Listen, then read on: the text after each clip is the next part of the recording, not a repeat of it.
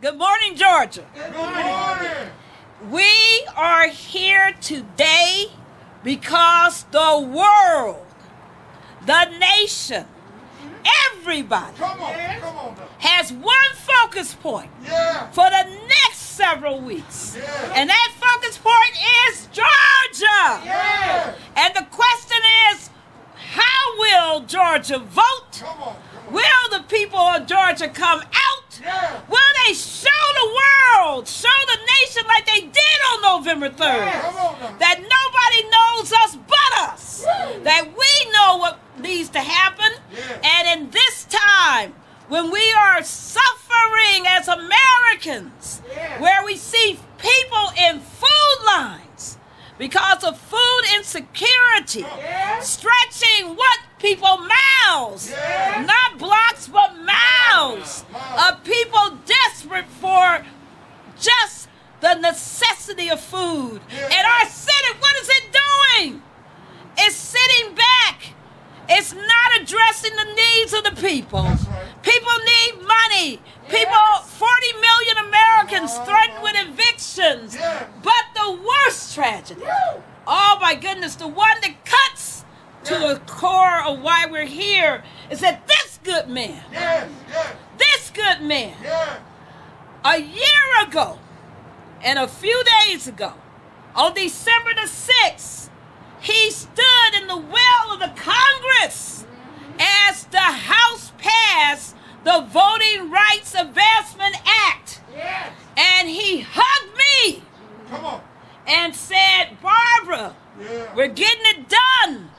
And that bill has been sitting in the Senate ever since, not even called up for a vote, not even called up for a hearing. They've done nothing. The John Lewis Voting Rights Advancement Act is sitting there, and it needs to come to the floor. The people of this state needs it. When you're hearing about the cutbacks of early voting sites in Cobb County, when you hear about what Chatham County, when you hear about less drop boxes, less early voting sites. Remember, in Cobb County, people stood in line for what? 3 hours already. And now they're talking about less voting places. That could not happen if you had the John Lewis Voting Rights Advancement Act. Could not happen. This is a result of the lack of the protections. This is a result of the failure, the absolute failure of the Senate. That's why we need a Senate that can speak to people. So on December the 14th, on Monday, we're saying to all Georgians, it's time. It's time to show to the polls and get your vote on. It's time to do what is necessary and to get into what? Good trouble, necessary trouble. So you see all of these marches that are going to be held throughout the state.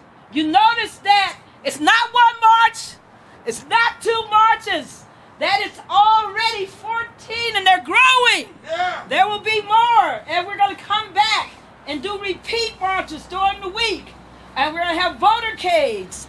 And votercades is where people get in their cars and they're safe, but they're doing the work of calling people's attention to the right to vote, the need to vote. And that's not all we're going to do. You see, we're already calling into the state because we're working with the mighty people's agenda. And we've been making hundreds and thousands, well, we've been making thousands of calls into the state. We have sent already what?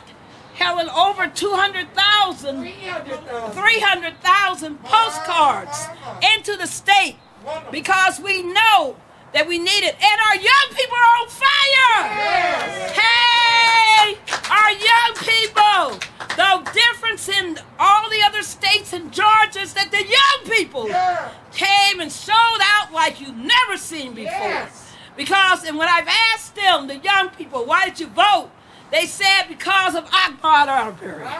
They said because of Rayshard Brooks. They have called their names and said, that's why I voted. So they are here And they're going to turn out and show it up again. So Georgia, Georgia, you're not just on our mind.